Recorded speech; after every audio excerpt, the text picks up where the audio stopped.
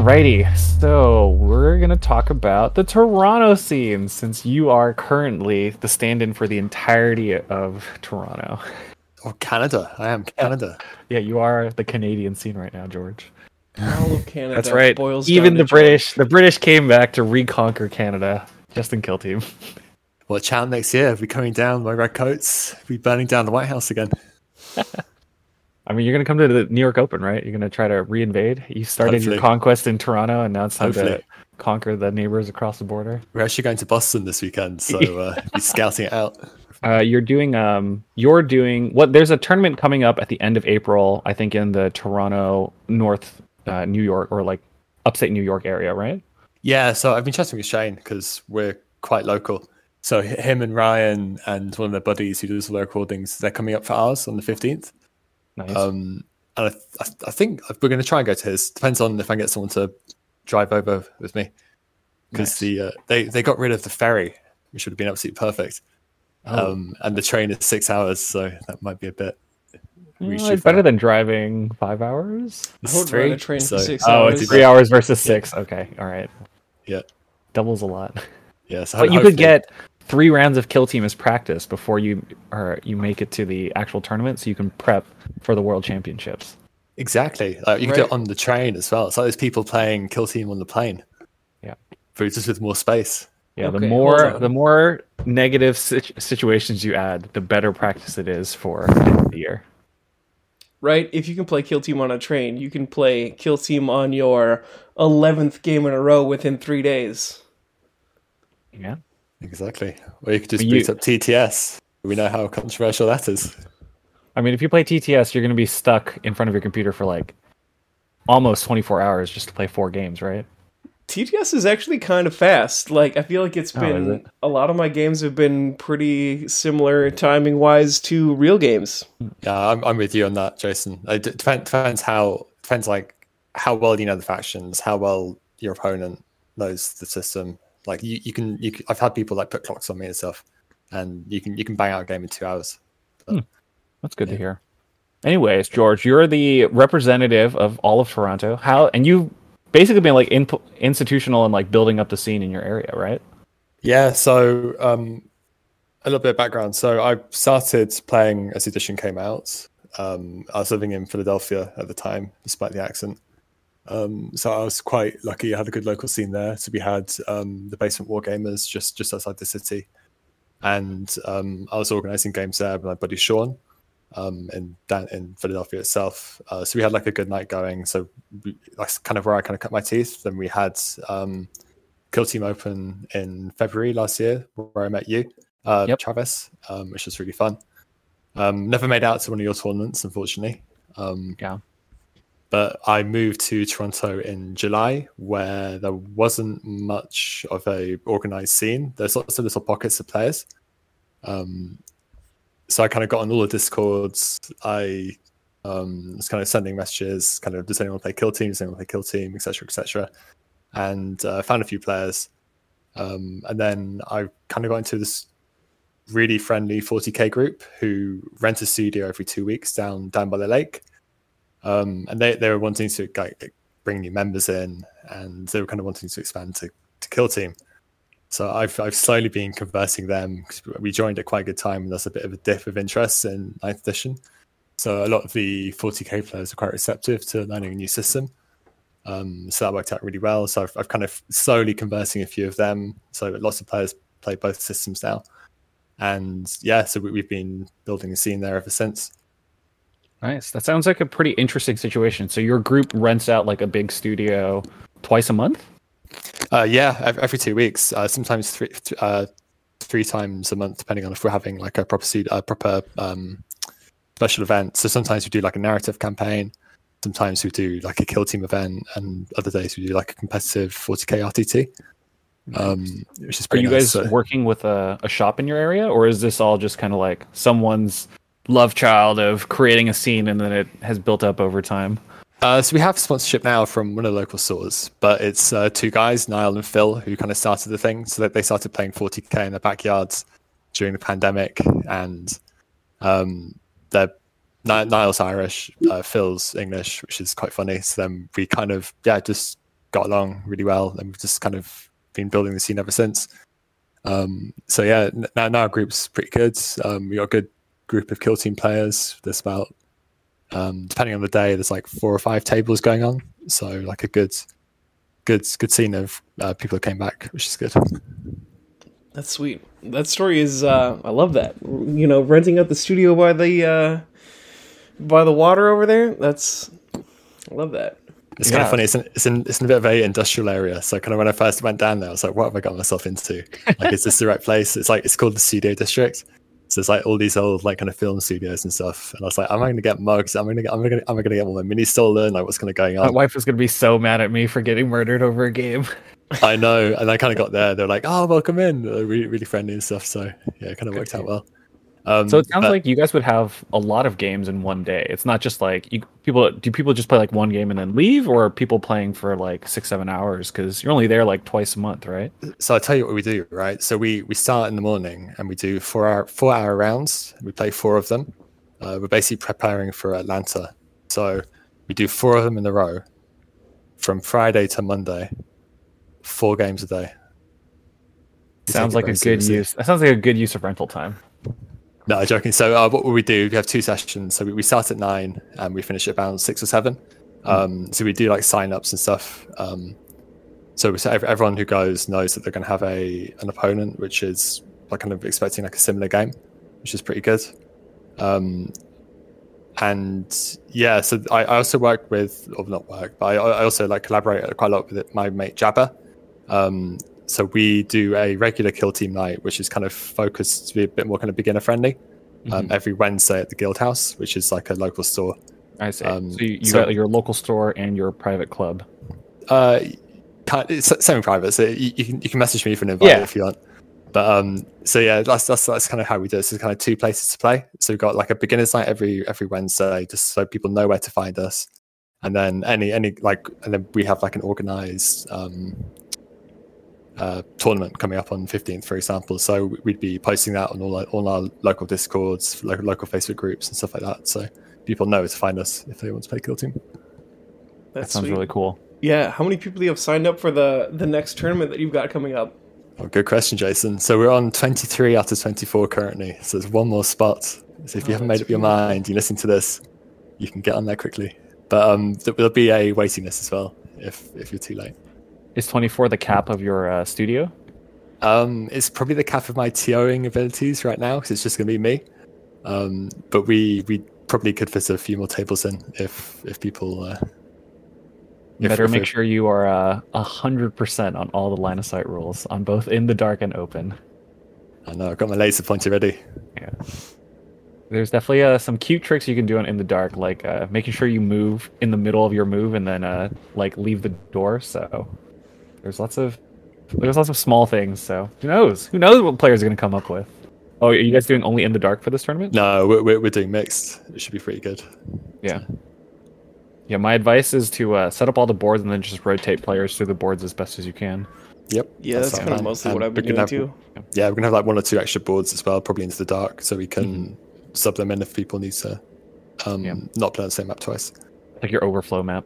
I would also suggest doing, your missions just go from 1 to 3 or randomize it and make sure you don't repeat if you're doing 3 rounds. That also makes things easy on you. Oh yeah, we're doing 4 rounds actually, so it's going to be like a proper event. Yep. So yeah, so I think I've rolled them off already. So I think we're doing. I can't remember the exact order. So it's on the. You don't want to spoil for your players, right? I know. Did you pre-publish the missions? Yeah, I think it's that. I can't remember. I think it's domination, then either loot or secure, and then capture. So it's B, A, B, C, or something. You can tell that George learned how to play in the first part of this edition. Exactly. I can't call them not capture, loot, or. Yeah, I always go like, it's loot, and then it's seize ground, and then domination, and I always have to remember the actual new word. Because it's secure into capture. I think secure is seize ground, and capture is domination, which is very annoying, but we've just called them the same thing. The different missions. Balls at us with all these new terms and all that. I think they cleaned it up nice with the new mission pack. I'm a fan. Yeah, I think outside of mass in the dark mass ties, I've been pretty happy with most of the rules changes. The biggest controversial one for me was the CP change, where it's like not really sure if it was going to lead to better games, but I think it just leads to more interesting games. So yeah, it's definitely tighter. It's definitely a way to play around it. I think you've got to be a bit more on top of your secondaries and kind of really getting to know what you can take, what your opponent can take, and playing to deny. Yeah, I think the biggest thing is now a lot of the objectives are way more spread out, and way like the no man's land is way easier to ignore. Whereas before, a lot of objectives were like in the middle of the board, so you were kind of like forced into interaction. You play way cagier now, which you either react to or you split the score in half with your opponent and fight over secondaries. So yeah, it's definitely an interesting packet. And as long as the next mission packet is another change, I think we've had some talk about like, is the new mission packet a good thing or a bad thing? And I think really instead of that question, it boils down to like, whatever it is fine as long as like what was before and what is after is different, because that's what keeps it fresh. Yeah. Exactly. Honestly, the biggest thing to kind of tie back to building a scene is just the availability of it. So we've had lots of new players recently, and they keep asking me about the cards. See, I've got 2, so I normally share them around. But there's like a lot of players who still don't have them yet, which is something that we certainly need to kind of work around and something to think of when building a scene. Honestly, as a TO, I still don't have access to them, so we're sent off to handwrite our cards from sources. Yep. Have the conversions and kind of like local painting. How's it compare to your old scene? Because in Philadelphia, there's a lot of active modders or painters. So how's the scene up north? Oh, it's good. We've got some really great hobbyists. So my group, Maple Leaf Wargaming, it's kind of like a hobby and kind of it's very, very chilled. Like it's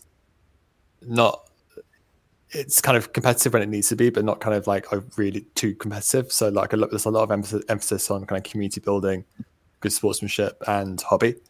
So we've got a really good hobby channel in our Discord and stuff. So we've got an amazing like terrain builder, Will. We've got some amazing painters as well. So yeah, it's really cool they definitely keep me on my toes, which is fun. Yeah, I'm not too surprised. So Jason, afterwards, when you take a look at George's minis, you're just quite the painter. Oh, yeah. I mean, I actually heard about George the day before I met him, where someone else was talking about their friend George and his super cool breachers that were converted to be chaos. And then the next day, and this was at LVO, then I ran into George, and you had talked about your breachers, and I was like, oh my gosh, I heard about you. And I saw them, and it was worth all of the hype. I'm very impressed. Thank you very much. Yeah, I think that's my mate Niall. He is the other half of Maple Leaf Gaming. Yep. The other Maple Leaf, huh? Exactly. So yeah, they're probably the team I'm kind of most proud of at the moment. So I started, one of my first teams was the old Chaos Compendium team. So I originally started Kill Team as a way of I thought it'd be like a box game. So I was really into like the Bad Ab Wars when I was like a teenager and stuff. So like, okay, let's do Red Corsairs versus Mantis Warriors and just kind of keep it 2 teams, simple, see how it goes, see if there's anyone to play with. And as you can kind of see, it's kind of escalated a little bit since then.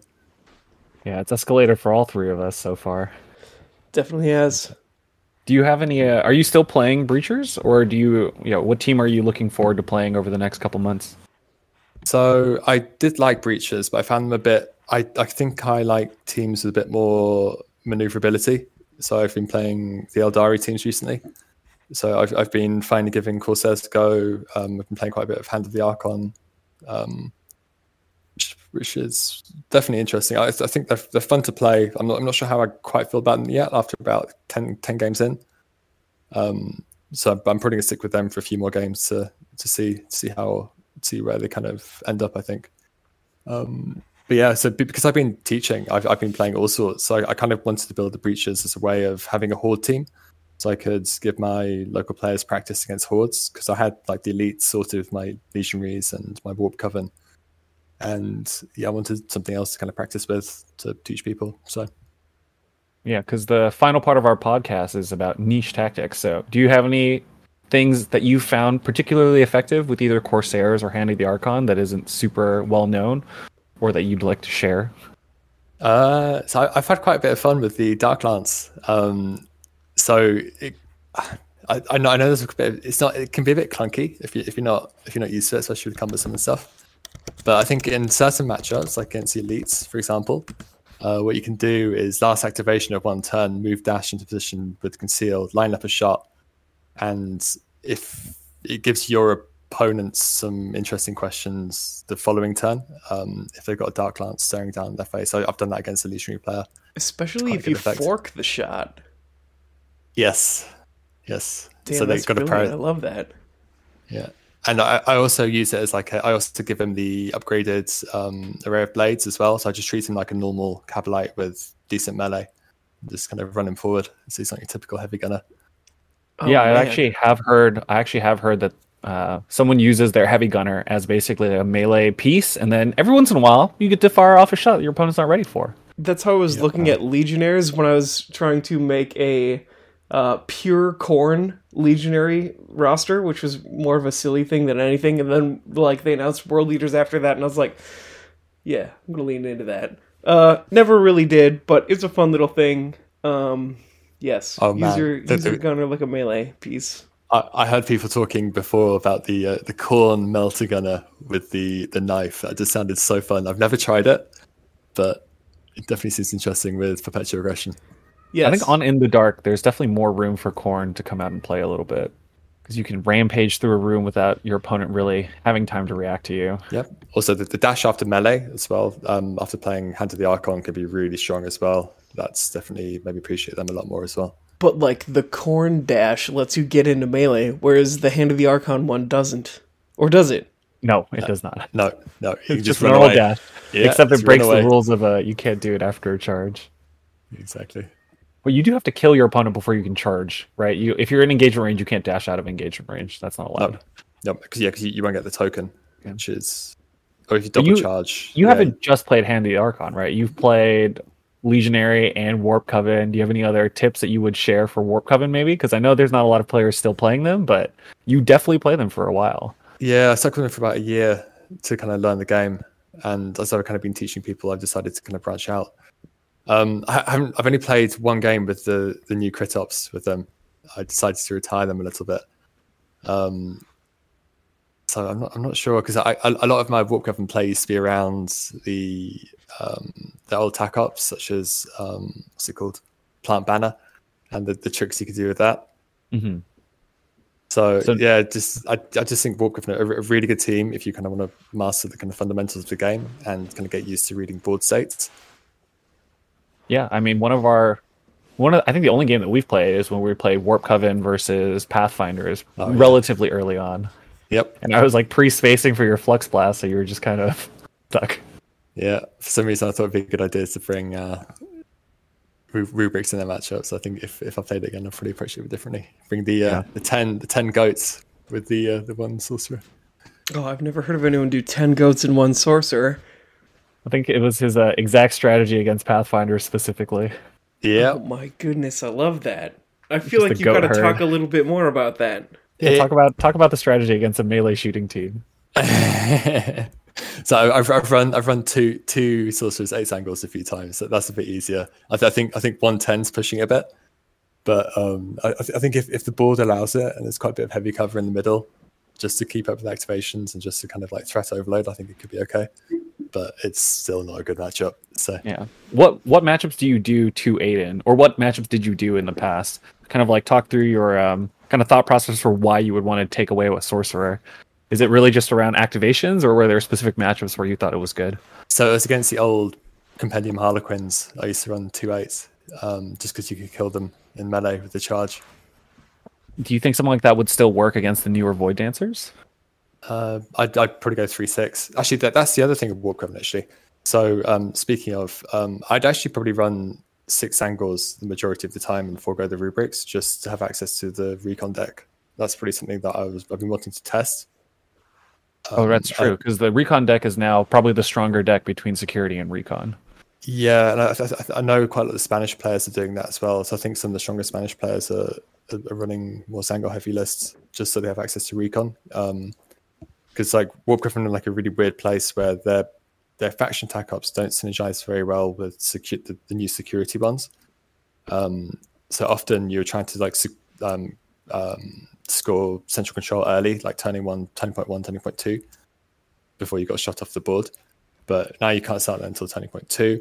Yep. And then you've got Grand Plan where with some of the new mission objective layouts, it makes it very, very hard to do. It's basically completely on their side of the board, which is kind of another dead tac op.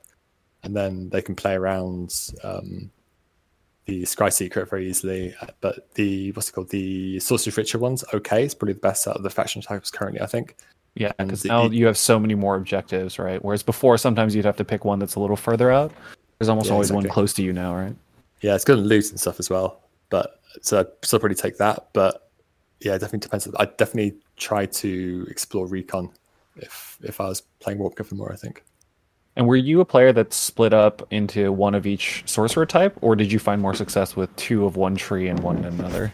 Oh, see, before Into the Dark, I was always one of each, but I actually changed my tune a little bit on that. So I think with the change to Exalted Sorcerers and the rubrics shooting twice, I think just to be a bit more CP efficient, I started running Double Tempiric. And it's kind of funny because I think when you're running one of each, you become quite reliant on Psychic Dominion, which is the ploy that lets you cast 2 psychic powers of the sorcerers. And I sometimes felt that I'd often want to get more value out of that, double casting with 1 or 2 of them, even when probably the better move in the game itself would be to move, dash, tap an objective, or charge, fight, tap an objective, and not trying to get maximum value out of that. So I think ironically, by moving away from one of each and kind of simplifying a little bit, I think the Double Tempiric kind of leads to easier decision making in game, kind of maybe play better as a result, I think. You're also just allowed to like play the killy part a little bit more efficiently because Exalted Astartes is so much more improved, right? Yep. Even the double fight's really good as well. Like as soon as you start popping it, you kind of start looking for opportunities to do that and stuff, which is pretty interesting. So yeah, the one drawback as well is on Into the Dark specifically is that Flux Blast, having Blast can be a bit of a double-edged sword. So I found that sometimes I was actually missing Doombolt, not being able to get within 2 of something and shoot something point blank. I see. Yeah, because you would blast onto yourself now, whereas before you wouldn't. That's interesting. It's an interesting point. I guess you have the pistol now, or are you mostly taking Relentless on In the Dark for your melee profiles? I always used to take two Relentless and the Time Walker with the Flame Pistol, just give them 5 attacks. Just so you hedge. So if you get charged, you still got 5 attacks to kind of defend yourself. But I know people give Time Walker the Relentless Kopesh just to kind of double down on the melee, which is completely valid. I think that's better against Intercession and kind of more elites and stuff. Yeah, Warp Coven is one of those teams where there's 1.5 million ways to set up the roster, and they're probably one of the few teams where the roster is still one of the most important parts of the entire team. Yeah, man, 100%. They're fun faction to play, but I do think they're feeling their age now a little bit. I think they could definitely do with a bit of a refresh in the tac ops. Yeah. I think that's the biggest weakness. Yeah, but you've definitely been enjoying your time with the elves, finding out all the different ways that you can run 9 or 10 inches and shoot someone that your opponent wasn't ready for. Yes, and get murdered turning point 1 due to bad positioning or being a bit too brave. Too aggro. So, yeah. Yes. I think.